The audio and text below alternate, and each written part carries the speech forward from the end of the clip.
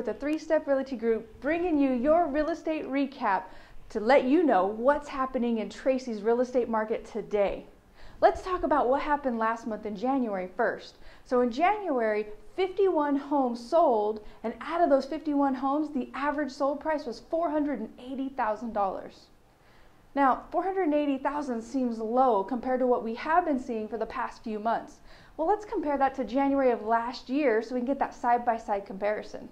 January last year, 74 homes sold, and of those 74, the average sold price was $486,000.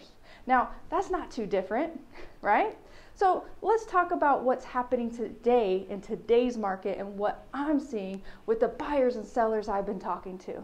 There's a lot of people out there that want to buy homes, but they're a little nervous because they think prices are going to drop, or they want to wait till prices drop so they can write offers. Then there's people that want to sell their homes that want to wait for prices to go up. Right now, we're experiencing kind of a neutral market.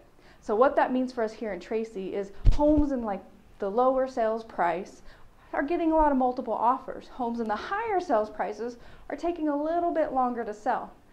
However, when you have a home that you want to sell and it's in pristine condition, it has the upgrades, those homes, regardless of the sales price, whether it's higher or medium or lower, are getting multiple offers and a lot of attention.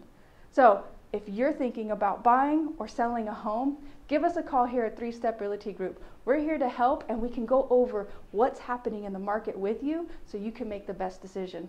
Our number is 209-650-0400. We're here to help you in any way we can. Talk to you soon. Happy February. Bye.